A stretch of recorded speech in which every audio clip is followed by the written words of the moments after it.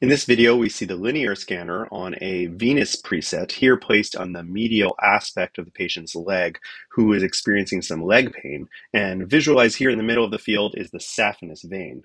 As the vein is scanned, compression is applied, where you can see that in the video, deep to the vein, the tissue is being compressed, but the vein itself is not.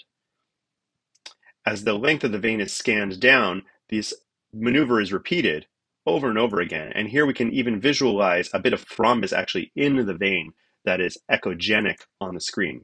The length of the thrombus that is suspected can be evaluated by scanning down the leg to see how far this non-compressibility goes, as compared to a compressible saphenous vein, for instance here, where it's opening and closing with pressure and the anterior and posterior walls are kissing, so to speak. These findings are highly suggestive of thrombus material in the saphenous vein.